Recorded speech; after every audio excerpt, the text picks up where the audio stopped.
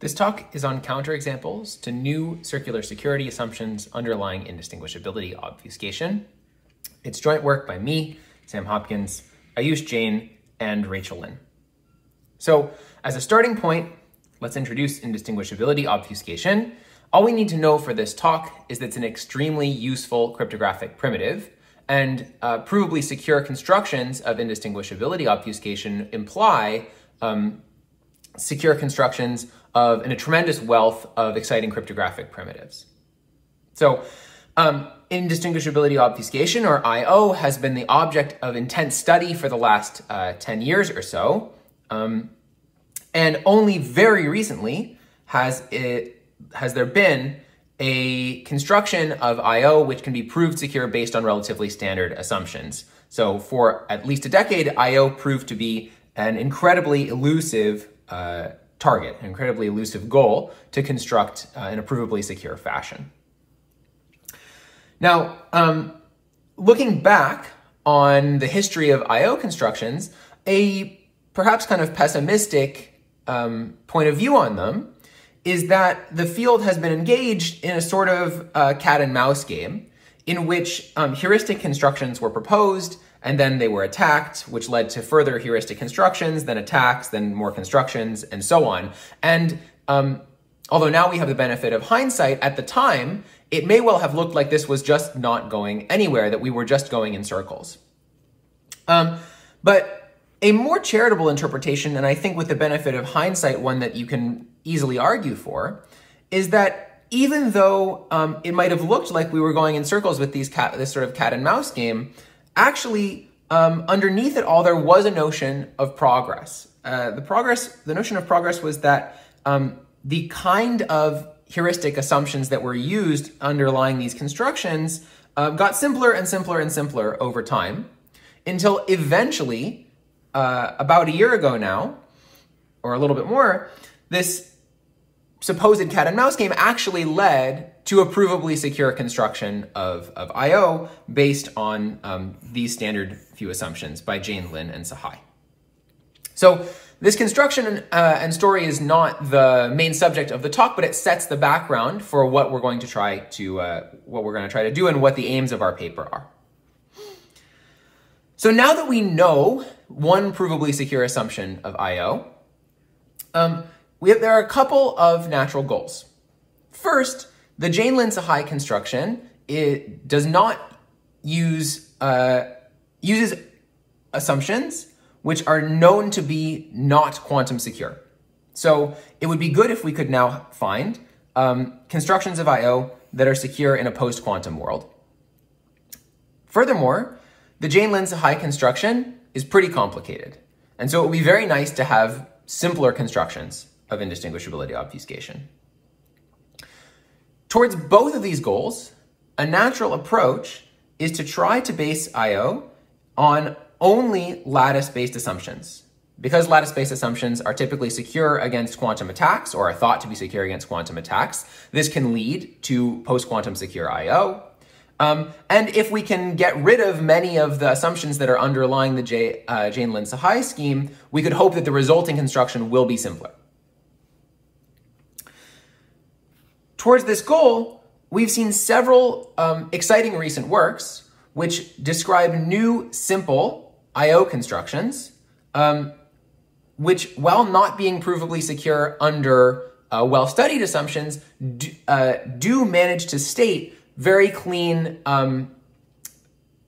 attackable, verifiable assumptions under which they can prove security of their schemes. So these new schemes are due to Brzekerski, Dotland, Malavolta, Gay and Pass, and Wee and Wicks. And especially these second two state very nice compact assumptions under which they can prove security of their schemes. And these assumptions are basically lattice-based. So while they're not just standard learning with errors, they seem to be relatively small modifications of learning with error style assumptions. And both of them modify the learning with errors assumptions in similarly flavored ways. And I'm going to spend the next few minutes describing how those modifications go. So both of them have an assumption of the flavor of learning with errors plus some kind of circular security, plus some kind of leakage of some information, some randomness of encryption to the attacker. And both these papers, Jain, Pass, and Wee and Wicks, show that under this kind of LWE++ assumption, they can get provably secure I/O. So that's very exciting. It suggests that there is an avenue to simple and post-quantum secure I/O which would be based just on lattice problems. But it now means that it's imperative to try to analyze this type of assumption, right? We need to understand if these assumptions are secure, or if they're not, how can they be modified to be secure, and how can we modify the constructions accordingly towards the aim of post-quantum secure I/O and simpler constructions. So our paper is cryptoanalyzing assumptions of this flavor. So now I can say our results in a nutshell. Our result, now we are, as I described earlier in the talk, in this construction attack type cycle. We're in the attack part of the cycle, and our results are a cryptoanalytic attack on these assumptions, the particular instantiations of this flavor of assumption that are in the Jain, Pass, and Wee and Wicks work. And we show that the assumptions in those works, as stated, are false. So we give attacks on those assumptions. However, to be clear, the underlying strategy and constructions of all of these papers are not broken by our work. And in particular, the strategy that they give for constructing I/O from lattices may well be feasible. It may well be possible to give construction of I/O based on this strategy. It just means that the formulation of the assumptions that are underlying them have to be modified. So our hope, as we described before, is that these attacks can lead to refined and ideally secure versions of these assumptions and eventually to post-quantum secure I/O. So for the rest of the talk, I'm going to focus in on just the one of these two constructions, the work by Jain, Pass, and our attack on the assumption of Wee and Wicks is relatively similar. Okay, so let's fix in our minds a nice, whatever that means, fully homomorphic encryption scheme. For instance, for this talk, we can think just about the Gentry-Sahai-Waters GSW FHE scheme. As I said, the Jain Pass assumption has this kind of LWE++ flavor, LWE plus some other stuff. So let's go through the other stuff. The other stuff has two components. The first is a circular security type of assumption. So let's review circular security. Circular security is the notion that if so-called key cycles are released to an attacker, that the attacker cannot benefit from this. So suppose this is a two-circular security assumption here on this slide. Suppose that in addition to suppose that we set up two copies of an FHE scheme with secret key 1 and public key 1, secret key 2 and public key 2, and then we publish the following two ciphertexts. We publish an encryption of public key 1, an encryption of secret key 2 rather under public key 1, and an encryption of secret key 1 under public key 2. It's believed that even given these ciphertexts, the underlying FHE schemes remain secure, at least for natural FHE schemes such as GSW. And in fact, this belief underlies the security of unleveled fully homomorphic encryption. So whether or not you consider this a well-founded assumption, not completely clear, but it is at least widely enough believed that we are willing to rely on it for unleveled FHE. So that's circular security. The second type of assumption is we're going to call randomness leakage, the second plus in the LWE++. So this requires a little bit more setup to describe formally, but the idea is that the attacker gets to see some of the randomness of encryption that results when the FHE scheme is run on, when the FHE scheme does some evaluations of a circuit on some chosen plain text, or on some chosen plain text. So the way that this is instantiated in the work of Gay and Pass, they call the shielded randomness leakage, and I'll go ahead and describe what that means.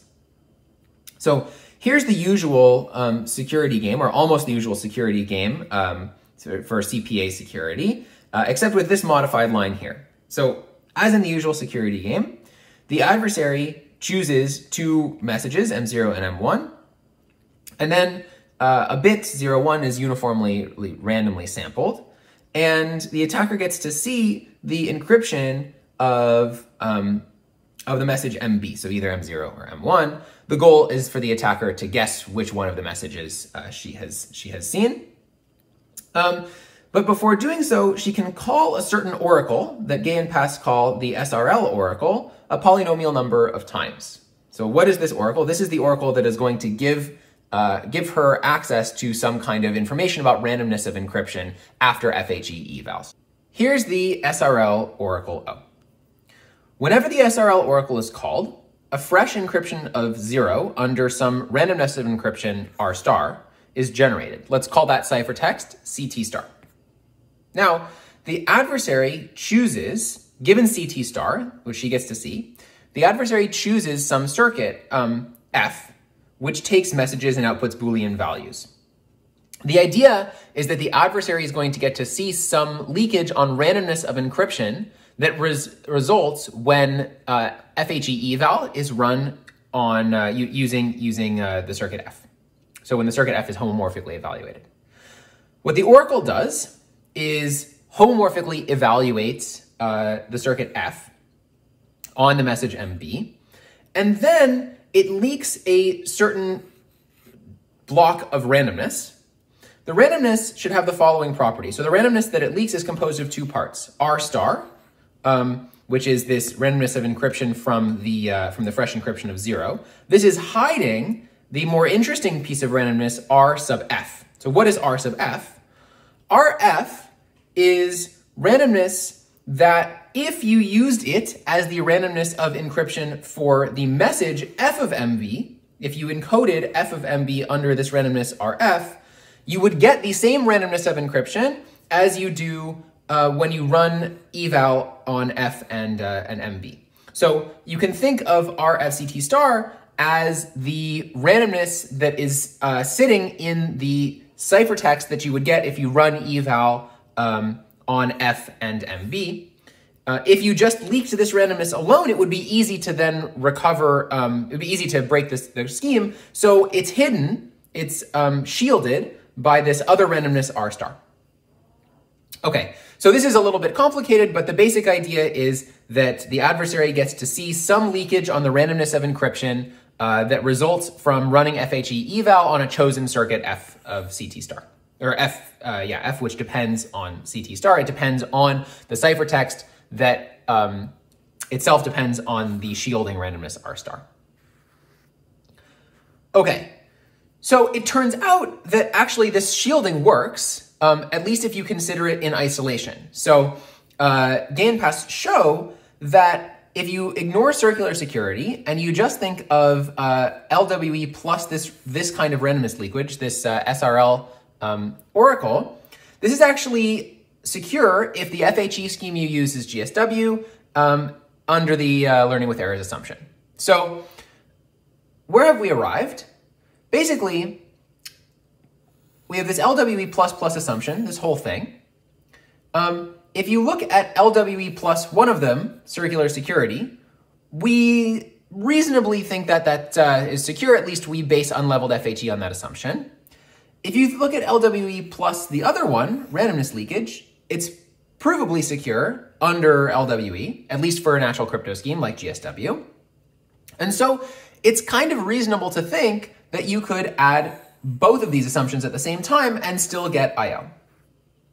Indeed, that is the conjecture that Gay and Pass put forward. So they call this the OSRL circ conjecture, and it goes like this.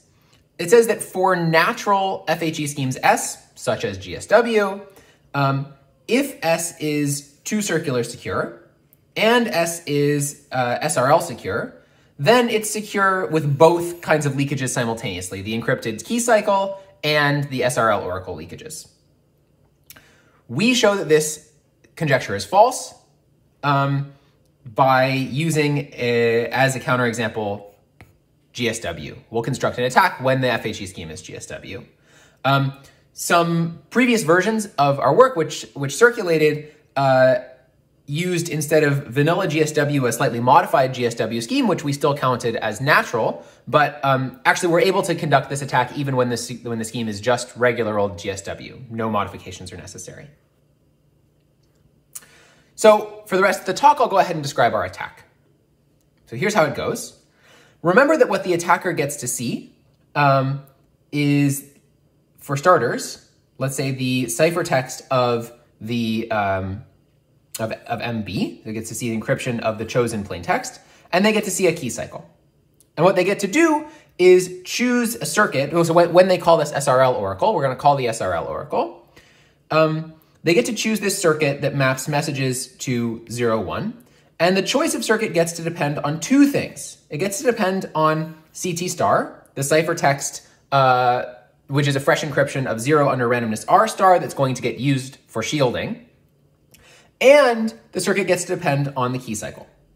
And then our attack gets to observe this shielded randomness leakage, RF minus R star, where RF is going to contain some interesting information, but it's shielded by R star. So how are we going to choose this circuit? Our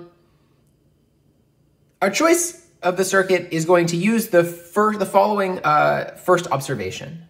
So here, just to introduce some notation, I'm going to write the private key of the main crypto system that MB is encrypted under as U, and R is a matrix that is randomness of encryption for the message MB.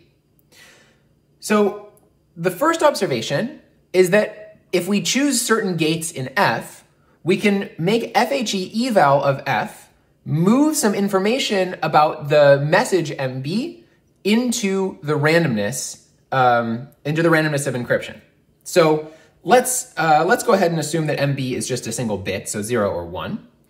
And let's notice that if we just multiply the bit by 0, and as our circuit, and then we FHE eval on that, what will happen is that we're going to move information about MB into the randomness part of the encryption. So under GSW, this is what would happen if you do that multiplication. So here is our ciphertext of MB. It's public key times randomness plus message times a gadget matrix. To multiply by 0, we multiply by this thing. This is just some encryption of 0. And if you do the multiplication, what you get is the public key times some big matrix. This is now the randomness of encryption in the new resulting ciphertext. And notice that MB is sitting in here. Some other stuff is sitting here too, but MB is sitting here. Now, this seems nice. And notice that if we use this as our circuit F, then when we do the SRL oracle, we will get to observe this matrix. But the whole point of the shielding is that it's actually fine if we see this matrix. Like, it's not going to break security because we're not going to get to see this matrix directly. Instead, it's going to be shielded by this additional randomness R star. The second key idea is that in the presence of the encrypted key cycle, we can use the key cycle to access R star inside our function F. Okay, because F is going to be homomorphically evaluated, F can take as sort of an additional hard-coded input.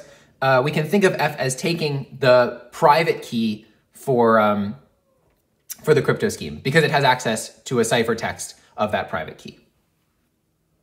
So this is the key idea. Once you have this idea, implementing the attack, there are probably several ways to do it, and I'm just going to describe one way to do it. But there should be several ways to do it once you decide to use the key cycle to access the shielding randomness. So here's the way we do it. We use inside F. We use the secret key 1, which is encrypted in our key cycle under public key 2. So F can depend on secret key 1. So what we'll do is run a decryption algorithm, the GSW decryption algorithm, inside the circuit F, because F gets to depend on the secret key, and we'll decrypt the ciphertext CT star, which gives us access to the shielding randomness R star. In fact, what we can get is not exactly this randomness itself, but we'll get it times some short vector. This is like the short vector that comes out of GSW decryption. And now if we take the inner product of that vector with some chosen vector V, after the SRL leakage, we can get something that looks like the following. So we're going to compose this trick with the trick I described earlier, where we multiply by 0 to move some information about the message part of an encryption over into the randomness part of an encryption. What we'll get is some junk plus something useful. So before, when we used this trick, we had just message bit times some randomness R. Now we're going to get message bit plus this thing about R star. And then there's the shielding randomness R star, which will show up before the SRL thing gets released. Now what we need to do is get rid of this other kind of garbage. The useful thing is that we know this matrix here, the gadget matrix applied to some ciphertext that we know. And we had the freedom to choose this vector V. So what we can do is choose a vector V which is in the kernel of this matrix. It's a Boolean matrix that's random, so it has a non-trivial kernel with decent probability, like 1/2. And that means that what we can actually find by doing this is this term will vanish, and we will be left only with this stuff. Okay, so what we can get after the SRL leakage is something like this. What we can then do, it turns out, without going into too much detail, is use things like this to build a linear system, which is solved by the short vector E. Okay? So at the end of the day, the attack goes as follows. The attacker calls the SRL oracle with some carefully chosen circuit, which includes the GSW decryption algorithm, and then uses this trick to multiply by 0, which moves information about message over into the randomness. The adversary gets the randomness leakage. This has been carefully chosen so that the shielding interacts in a known way with the message that's hiding in the shielded part of the randomness leakage. And then the adversary uses the result to set up a linear system, and the linear system will have a solution if the message bit is 0, and it will not have a solution if the message bit is 1. And that way the adversary can break the crypto scheme. So just some brief conclusions. So where did we end up with? So we were studying I/O constructions, candidate I/O constructions based only on lattice-style assumptions. And these assumptions, they have this LWE plus flavor, plus two things, LWE plus a circular security assumption and plus some randomness leakage on FHE evals, both of which on their own seem plausibly secure. But we show that when you put these two kinds of leakages together, at least the way that it's done concretely in these papers by Gay and Pass and Wee and Wicks, the resulting assumption is attackable. And in general, sort of the conclusion we draw is that there's not, at least as far as we can tell, there's not a sort of general principle that security of these leakages on their own implies security together. Instead, the security of an assumption like this is going to have to be sensitive to a lot of details about the structure of the leakages. So, of course, a natural next question is whether one can get a more specific version of this of this assumption, whether you can instantiate an assumption like this in a way that avoids the attacks that we're describing. And there is some work in this direction by this set of authors that I think will be publicly available shortly. And of course, it's not just whatever construction is proposed here. It may be possible to give many other constructions which avoid our attack, and it's very interesting to try and do so.